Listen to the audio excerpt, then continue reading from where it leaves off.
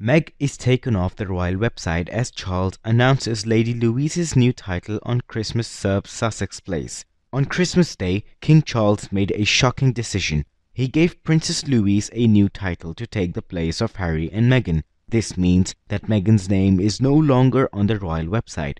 Lady Louise Windsor has mastered the art of dressing for public events. The daughter of Prince Edward went to a family Christmas party at Sandringham, which was hosted by King Charles and Camilla, Queen Consort. The 19-year-old looked elegant in a navy hat, dress, and coat, showing that she has inherited her mother Sophie's unfailing elegance and royal style. Louise brushed her blonde ringlets back under her hat and showed off her natural porcelain skin. A dash of bronzer and a dusting of rose pink blush made for a sweet beauty look, once again taking a page from the Countess of Wessex's and Lady Louise's style book. The royals spotted 2 necklaces and wore subtle drop earrings to add a sprinkle of sparkle to a look.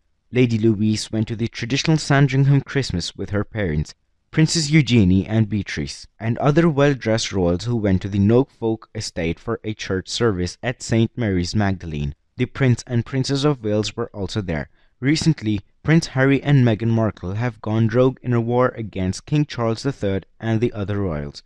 Royal expert Richard Fitzgerald has called out the Duke and Duchess of Sussex after they got a great Christmas snub from King Charles. He told the Daily Star that there was no mention of Harry and Meghan, and there shouldn't have been. He also said that Netflix docu-series was bad for the royal family, and his new may also be poisonous. The first few months of King Charles's reign have been something of a baptism of fire, with the Sussexes going rogue with this well-structured speech.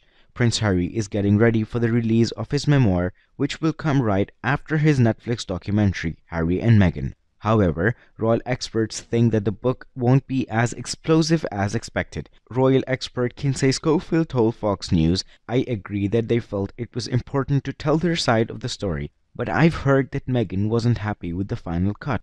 The host of the Today for Daily podcast then said, "If the reality show is anything to go by, it'll be full of filler, like the part about Harry losing his virginity to a beautiful older woman. Most people are noticing that while Harry and Meghan like to talk, they don't." Schofield also said that comments came just days after the premiere of Prince Harry and Meghan Markle's Netflix show, Harry and Meghan, on December 15. Prince Harry's memoir Spare is set to come out on January 10, 2023.